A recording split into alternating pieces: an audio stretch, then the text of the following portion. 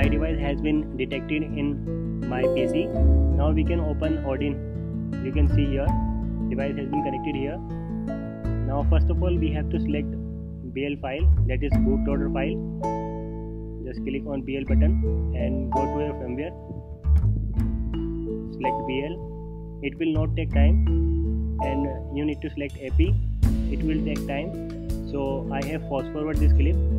It has taken around 3 or 4 minutes to load this file completely, because it also verify the files. So be patient here. Now select the CP file and select CP here. Also select CSV file.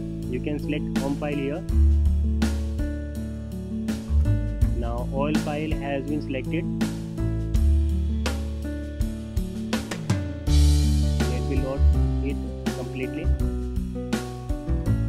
Now all file has been uploaded here. Now click on start button. Do not disconnect your data cable while flashing is going on. And in this process you don't need to put your device into download mode, because this is already in download mode.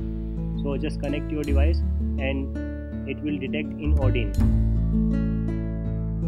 And I always recommend that do not disconnect your device while flashing is going on, otherwise your device may be break in hard break condition. I have fast forward this clip to save time. Now my flashing has been complete. You can see here my device has been restarted. You are seeing this error because we have unlocked our bootloader. So I have already made a video on it. You can find this video in description. Your device may be reboot in several times here.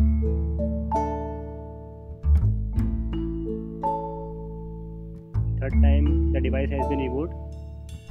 Now it is asking to wipe my data, so we can wipe the data. Just select factory data reset. All data in your phone will be deleted here, so do not do this step if you have some important content in your device. Otherwise you may lose your important data. So I have wiped my device. Now it is taken time, so I have fast forwarded this clip also.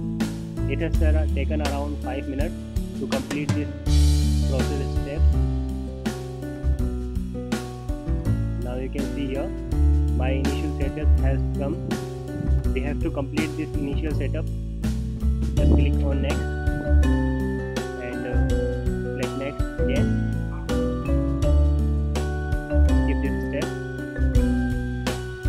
If you have a FRP log, then you will have to enter your Gmail account here.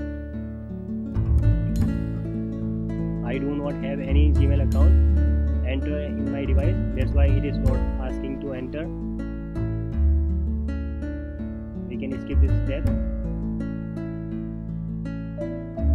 Just click on next and agree.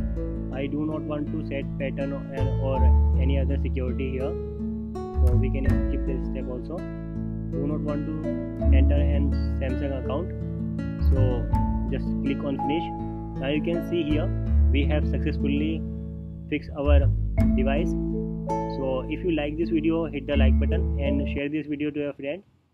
Now I hope you like the video, and see you in next video. Till then, bye.